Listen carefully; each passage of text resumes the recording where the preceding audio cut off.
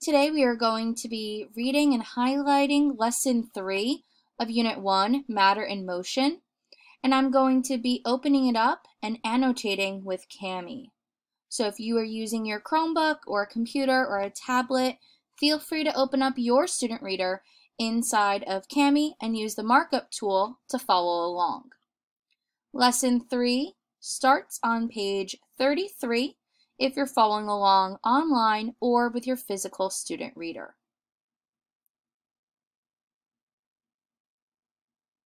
Patterns on Earth. Gazing into space. Long before the Hubble Space Telescope was launched into space, people used to watch the sky. They noticed patterns in how the sun, stars, planets, and moon moved across the sky over a day, a month, and a year. From Earth, it appears as though our planets stay still, while the sun, moon, and stars travel around it. The sun appears to rise in the east and set in the west. The moon seems to travel across the night sky, and the stars appear in different places in the night sky depending on the time of year. Scientists know that Earth is in constant motion. Earth and the other planets orbit the sun while the moon orbits Earth. And at the same time, Earth is also rotating. That means it spins like a top. Day and night. Earth rotates on an imaginary line that goes from the North Pole to the South Pole. This imaginary line is called an axis. Earth rotates very quickly. Earth completely rotates around its axis, about once every 23 hours and 56 minutes, one Earth day. We say it's 24 hours, and those extra minutes will go into our leap year day that happens once every 4 years.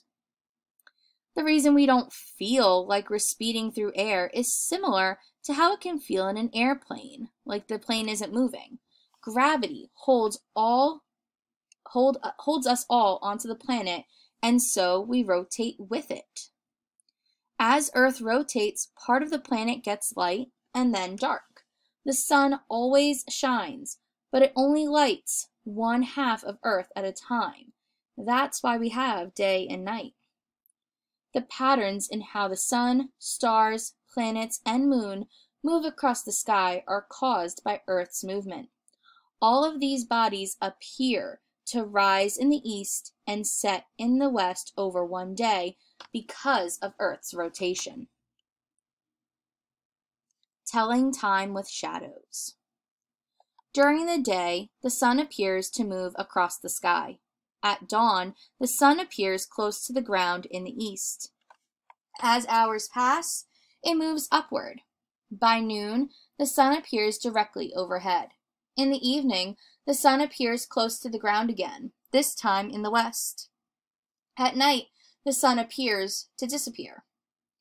Long ago, people noticed that as the sun rises in the east, it casts shadows that change throughout a day.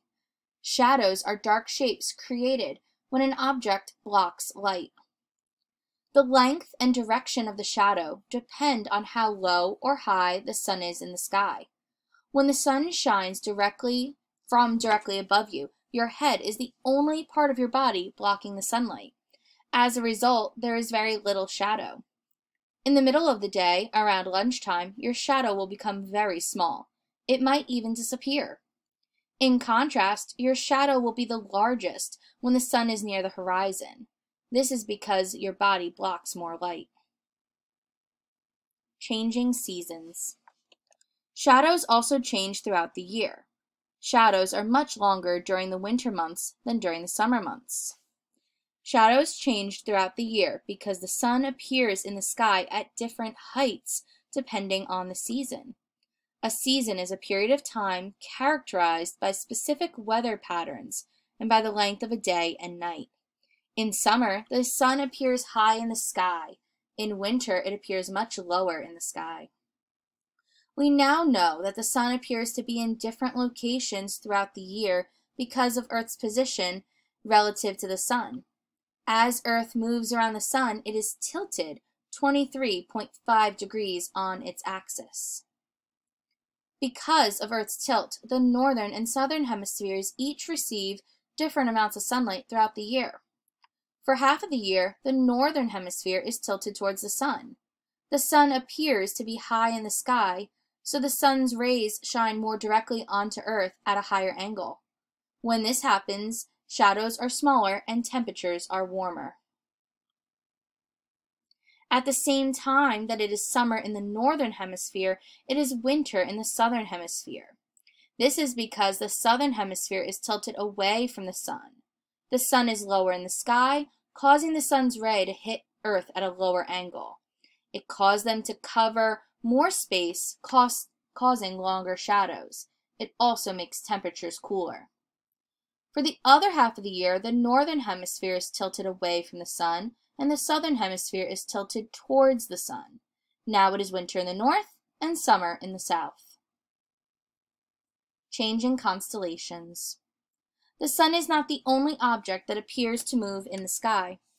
Long before we had calendars and clocks, the movement of the stars was another important sign of the changing seasons. Each night, a few stars appear in the east that weren't there the night before because Earth has moved slightly in its orbit. People named patterns in stars based on famous animals, objects, or people. These patterns are called constellations. Perhaps the best known is Ursa Major, which looks like a bear. The tail and back of the bear are also the 7 bright stars that make up the Big Dipper. Other constellations include the Summer Triangle and Orion. When the Summer Triangle is visible, spring and summer are near.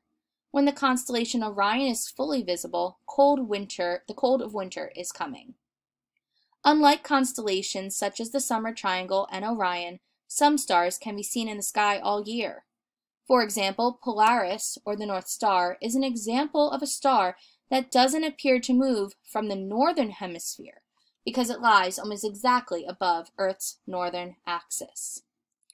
With that in mind, the southern hemisphere is going to have different constellations because of where the southern hemisphere and that axis is. And that is the end of Lesson 3. Take a minute, make sure you answer your questions, and move on to the next video.